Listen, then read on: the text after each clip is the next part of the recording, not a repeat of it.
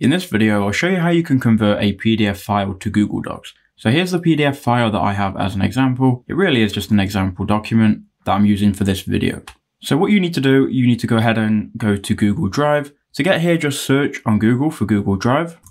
Once you've done that, it probably will be the third one. You just want to go to Google Drive, whether that be personal cloud storage or the download link, it really doesn't matter. You just want to then head into Google Drive. So if you're logged into your Google account, go to Drive. Now, once you're here, click New, click File Upload, then go to your desktop or wherever you have the PDF file located. For me, I have it located on my desktop. So I'm going to click on that PDF file. We can then open it and that will upload the file to Google Drive. Now what you can do once it's uploaded is click on it, click Open with Google Docs, and it will then convert that PDF file into a Google Docs. So there you go. It's now a fully editable Google Docs, which you can add text to and edit however you want.